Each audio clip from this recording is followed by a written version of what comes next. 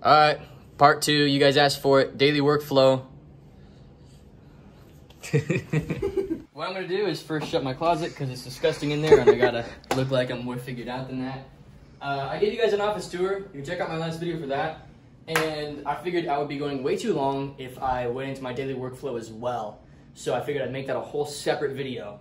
And I just want to start with, how to have a clear vision of exactly where you're going. Because the whole idea of a workflow to me is knowing where you want to be by when, having a clear vision of where you want to be, how much money you want to make by then, where you want your company to be, what you want to be selling by then. And the core idea is when you make a decision, you also make an incision. When you decide to do something, you cut off all other options and you commit to that one direction. And if you don't commit to one direction, she's smiling behind the camera. One direction. If you don't commit to one direction, and you're not a One Direction stan, then this all falls apart, okay? So the whole idea is that you know exactly where you're going so that you can reverse engineer each day. And I kind of, for some of you, some of you didn't watch the My Story video where I talk about how I went from $0 to $3,000 or $5,000 a day online. I kind of broke down my entire story, how I started, what services I used to sell, the story of, kind of what threw me into entrepreneurship. And in that video, I showed you guys a screenshot, which I'm actually going to pull back up. And it ended up in the trash on accident, so I'm going to bring it out of the trash. I've got a few versions of it. But I would encourage you to write up, and maybe you can just come to my screen here and just show this. This is just a full breakdown of exactly how I want to achieve $2.5 million in revenue this year. So you have, only a few areas, and you can come back to me actually real quick. Okay. So you got a few areas: marketing, sales, delivery, finances, and the numbers that matter. So I'm starting with the big picture. This year, like I said, I want to do $2.5 million in revenue. And I want to do that selling our coaching and consulting programs, which range anywhere from $5,000 all the way up to $36,000 at the high end. So we've got a few different offers, but the primary earner is our main flagship program, the Consulting Blueprint. And then we woke people up into our mastermind as they start to succeed more, and that way we can help them build their teams, build better processes, everything like that. I've got a team of 7 to 10 people, depending on how you define a team member. And the business pretty much runs itself, and my only job is just to be the face, as well as to kind of be the head visionary, have this clear idea of exactly where we're going, hold the team accountable, hold myself accountable, and hold our clients accountable to getting great results and making sure that they're doing so. So for those of you who don't have a business currently, you don't have that existing momentum that you can then channel into an end like what I have here with $2.5 million in revenue, I just want to encourage you to decide vaguely where you want to be at the end of the next fiscal year. Right now as I'm recording this, it's February 17th, and so I don't know why I checked my watch. There's no date on this.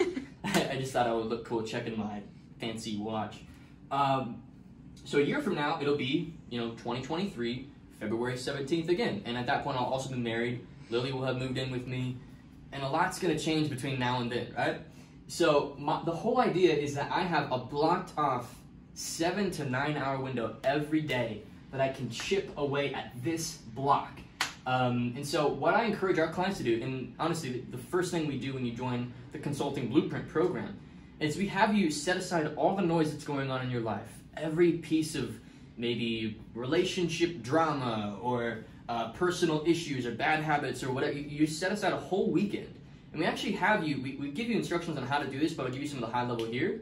You take some time to decide where you want to be.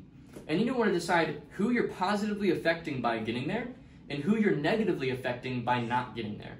So the reason I want to do $2.5 million in revenue, there's a few reasons. The first reason is, it's just an extremely personal journey of growing my business and proving to myself that I can do it over and over again.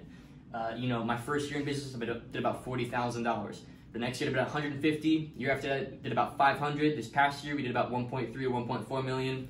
Arguably $1.5. It's kind of a bit of a range. We just, the books haven't been fully settled yet, and that's on my accountant to do that. And this year, I'd like to do about, like I said, 2.5. And so just that steady feeling of growth and at least adding, 80 to 120% to the business every year is my current goal until we're at that 5 to 7 million a year mark.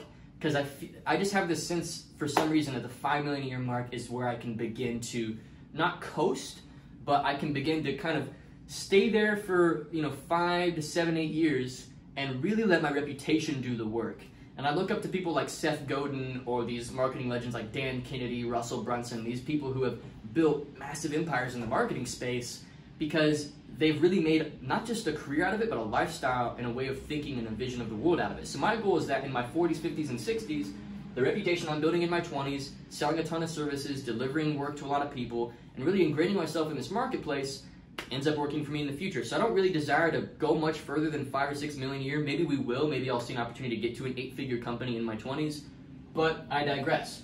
So in order to get to that goal at the end of 50, 60 years old, having a legacy, having a reputation, you know, Seth Godin's net worth is like 50 million-ish, something like that. And I'd like to be about there in, you know, my 50s and 60s as well. I think that's a cool mark. And so because of that, this is what I have to do this year. So I have the end in mind. I've got this year's vision in mind. And so I've got a very clear vision of where I'm going. And a lot of people, they have a hard time deciding where they want to go, again, because you're afraid of cutting off the other options. You know, I could go, like I've complained to Lily before when I'm stressed, I'm like, I could just go back to being a Taekwondo instructor. Like, I almost got my black belt. I could just go do that. Or I love guitar. Maybe I could just become a musician. Or, you know, I love photography. Maybe I could just do photography. Or, you know, you're always going to have these, like, dreams of other things you can do. But not to get too philosophical, I believe, especially as a man, if you're a man watching this, your job is to just commit to one specific direction. And if you're a woman, you know, that can apply to you as well. But my heart goes out to specifically the men in my audience in that we live in such a passive culture, and your job really is to decide, this is where I'm going, and I'm committing to that direction. So anyway, that whole philosophical rant aside, first action item is knowing exactly where you're going. So I have $2.5 million in revenue. I have the numbers broken down. So each marketing channel that we have, YouTube, cold outreach, paid advertising, as well as what we call the Facebook flywheel. And this is what we teach our clients to use. Facebook groups as well as their own Facebook group to be prospecting clients actively. This is how we get a lot of our clients to even that $1 million a year mark. So for the next 6 months, we're going to be running all 4 of these channels. After the end of that 6 months, we're going to look at which one is giving us the most yield for the least money and attention in return, and then just triple down on those 2 channels. So me and the team are all in agreement that we're going to be running all these channels full, you know, all cylinders running until we decide exactly which channel is the one we want to double down on. So we're testing new ads all the time, testing new YouTube content, as you can tell, testing, you know, new Facebook groups, new posts, new ways of approaching that. We also have a cold outreach team of about 4 people who work in my company right now that are completely performance-based, that are literally sending messages directly to who we believe is our preferred market. We've got a software that identifies those opportunities, and my head appointment set is actually training all of those people. So the goal is 9 quality consults every single day, and that's assuming a 70% show-up rate. That's approximately, you know, $6,900 a day. So that's kind of the numbers, and that lands us at about That lands us at about $2.5 million in revenue for the year. Sales team, as well as myself selling the mastermind, at least a 25 to 30% closing rate on calls, as well as following up and keeping relationships active with at least 15 prospects at any given time. So you can see I've really written out a pretty cohesive and concise plan, and whenever I get off track and whenever I find myself not making the sort of money I want to make or making the progress that I want to make, it's because I've forgotten what I wrote down, and it's really that simple. So that's the first thing, is know exactly where you are going. What? I was going to say you look like the guy from Atlantis. Comment down below if I look like the guy from Atlantis. Robert put a picture of the guy from Atlantis right here. Compare. Like that? Is that what you want me to do? Never mind. Okay. All right. Anyway. So now, because I think people ask about the routine, and the problem with a routine is it's just a routine. If it's not getting you anywhere, why have a routine? Honestly, like it doesn't make it. If you don't know where you're going, why optimize your days? Like I feel like a lot of the self-help industry and good habits and all this, like, you know, a lot of the self-love stuff, it's all about just feeling good at the end of the day. And I agree with that to some extent, but you really want to have a clear point A. So this is like how much money you have in the bank. This is, you know, the feeling of impact that you have currently. This is the feeling of peace that you have when you lay your head at your pillow at night. You can measure this in your own way. You know, I would add my faith to this as well, and how closely I feel like I'm walking with God in that season. And you kind of got point B, which is, again, how much money, how much impact, how much peace, and kind of where my faith is at. So in between point A, which is where we are currently, point B, which, you know, I mapped out everything, every facet of my business, every facet of my work that is needed in order to get there, and I have my eyes on the key numbers, the key metrics that matter, which I'll read off to you. Those are primarily the cost per call by YouTube views, ad spend, messages sent, as well as posts made. So if we can keep track of what it costs to get a single consult, then all we have to do is reverse engineer how many consults we need based on our closing rate. Bada bing, bada boom. You see where I'm going. It's just a simple math. And so the whole idea with a routine, in my opinion, because people are going to ask, they're going to say, okay, Trey, I get it. You got to know where you're going, whatever. That's fancy stuff. But what's your actual routine? My routine is pretty simple. It's 7 to 9 hours a day, every single day of focused work. And when I say focused work, what I mean is I survey everything that's going on this list. And throughout the day, I'm keeping my eyes on all the little moving pieces. Is my sales team closing rate up to speed? Are we getting the amount of consults that I want in the calendar? Am I putting out the amount of content that will allow us to get that many sales consults? Is our product up to speed? Are our clients happy enough for me to justify continuing to sell our services at the rate that we're selling them at?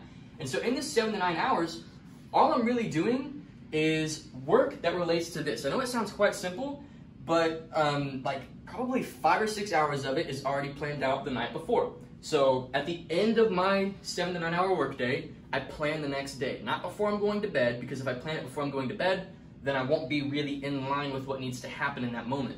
So today on my notepad right here, I know exactly what I'm doing. This YouTube video is a part of the plan. And then after that, I've got my team call coming up, and then I've got a check-in call with one of our mastermind clients. And then I have recording some new ads for our funnel, which again lines up with the plan. And then I'm meeting with the new cold outreach team, which again aligns with the plan. So everything goes to plan. And I have something that I call PTT. This is plan tomorrow today. So I do not start a work day unless I know what I'm doing. And you see a lot of entrepreneurs do this like horrible, rigorous, negative downward spiral cycle of what can I do? What should I be working on? Where do I go? Because they don't know where they're going. And so then your routine relates to nothing and you're not really getting anything done. So 7 to 9 hours every single day. Come in here. Well, now I come in here. I used to have my whole apartment, but now I've got a door that I shut behind me, which is really nice. And I just do my focused 7 to 9 hours of work every single day. I plan the day ahead. And so I have 2 options for planning the day ahead. The first option is I use an app called Evernote, which is just a good notes app. And I never have more than about 5 key tasks every single day. And these tasks fall into 4 categories. So if you haven't read this book before, let me pull it up. Do I have it right here? This book, The 7 Habits of Highly Effective People. Incredible read. And in this book, you know, it talks a lot about really just how to move things forward in your life. I think it's not about productivity, it's about effectivity. Those are 2 completely different concepts. Productivity is just having a to-do list, scratching it all off, and being done. Effectivity is of course, having a to-do list, scratching it off, getting it done, but knowing that those actions actually relate to an end goal that means something to you, that you desire to have, and that even the people in your life and the people around you desire to have as well. So there's some deeper meaning and deeper threaded motivation and desire for you to actually achieve it, and really to the point where you have no option but to achieve it. So in this book, it talks about something called the 4 quadrants, and if you can make some room for Robert to put the 4 quadrants up on the screen. These are the 4 quadrants. Ta-da! Q1, Q2, Q3, and Q4. So Q1 is something called urgent and important tasks, and you're going to see that here. And urgent and important tasks are things like filing taxes. It's clients that have issues that need a refund or whatever or whatnot. It's team members that are quitting that you have to replace. It's a couch that's getting delivered that you need to, and that's what we've been doing this morning outside of going to the gym. It's just those little things that stack that just take your time, and they are important in the long scheme, but they're also urgent, so they take away from the unurgent but important tasks which fall into Q2, quadrant 2. These are things like working on the quality of your product, developing deeper relationships with your team, your loved ones, the people around you, building that support network into your life, putting out content like what I'm doing right now to build a deeper relationship with my audience and my network, and hopefully, you know, convince more people to work with us. These are things like, you know, working on a funnel, a better marketing campaign. They don't need to happen right now, but they are important. And another example is, you know, I just moved our entire business bank from one bank to another because our books keeping system just isn't up to par with, again, the plan. A part of my plan is to know my margins to a T and pay taxes quarterly automatically. And the bank that I currently work with doesn't allow me to have the sort of software integrations with the bank that I need to have in order to do that. So that's a quadrant 2 activity. That's important, but it's not urgent. If it doesn't get done right now, nothing falls apart, but not doing it over time stacks and stacks into more and more debt that I have to pay off in the future. So the important tasks are things that just prevent you from having unnecessary issues in the future, as well as ensure your growth in the future. So you've got quadrant 3, which is, how would that be? I think it would be unimportant and urgent. These are things like, you know, your Wi-Fi goes out, right? It's just inconveniences that just get in the way.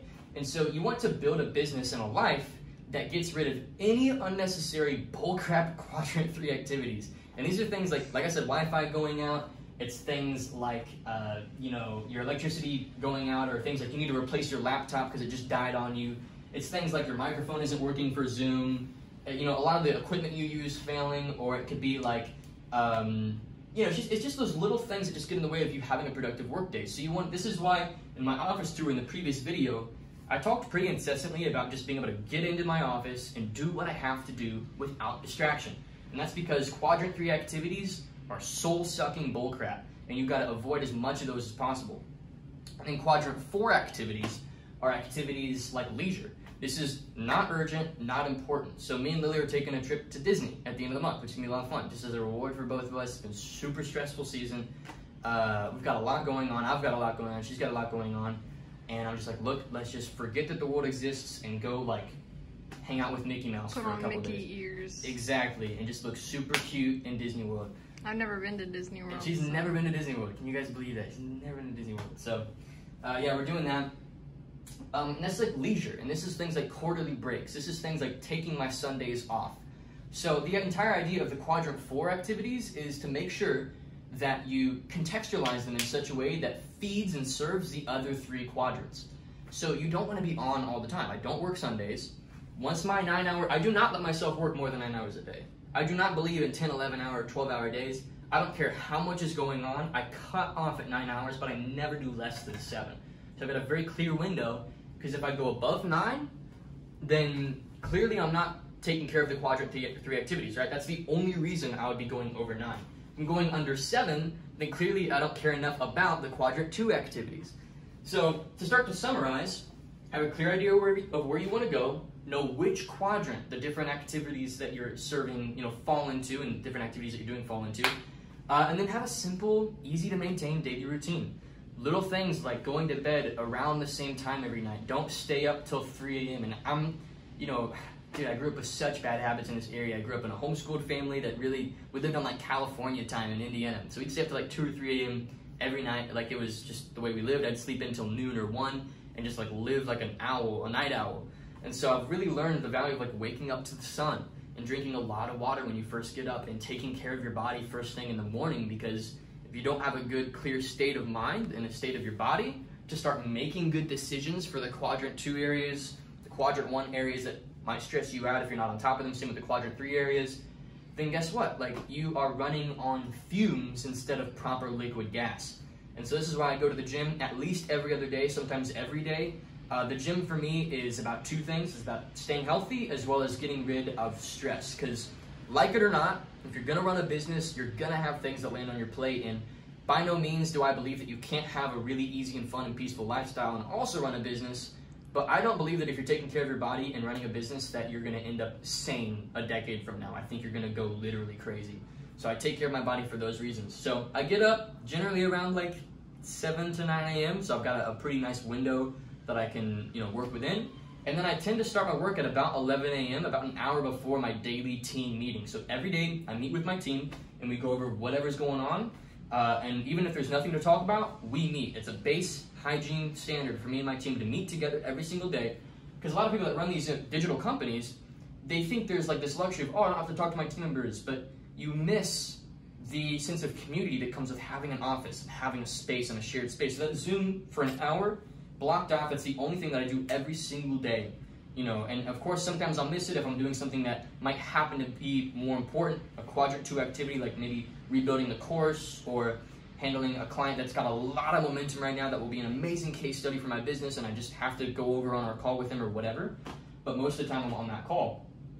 And yeah, my nighttime routine is, if I'm a little wired from the workday, I'll pop some melatonin and go to bed. I wear an Oura ring to track my sleep most of the time.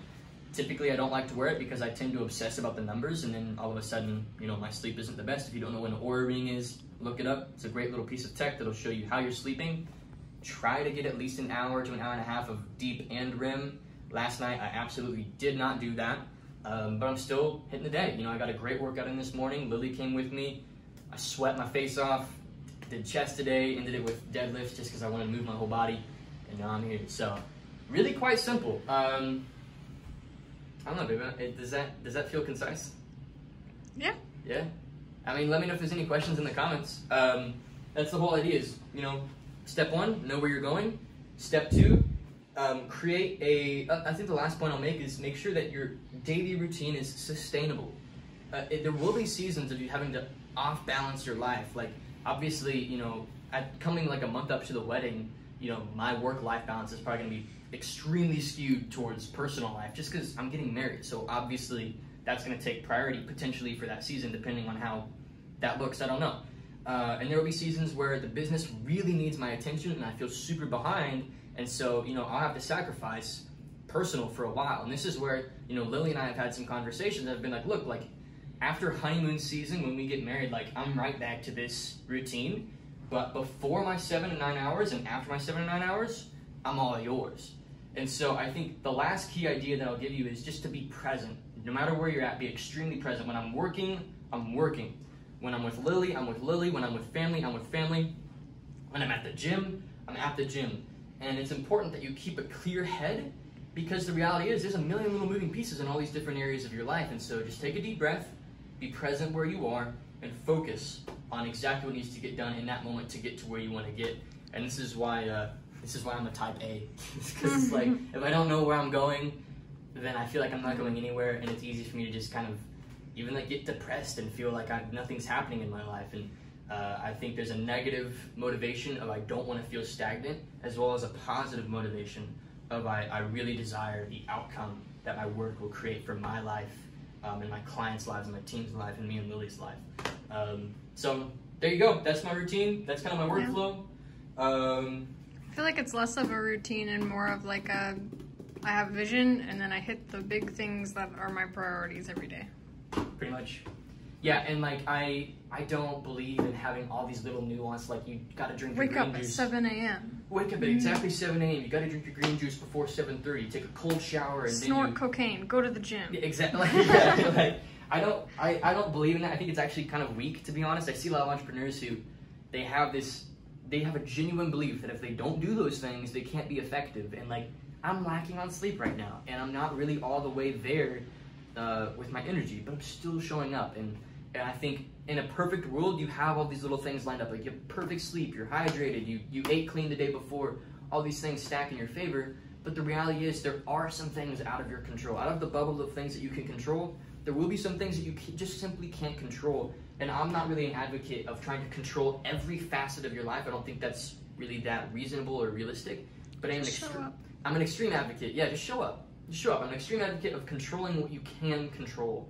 And getting obsessive about controlling it. But the things that you can't control, let it go. Take a deep breath. Let it be chaos. So yeah, that's it. Thanks for watching. Any comments from the cameraman? Camera woman. Camera woman. Don't do drugs.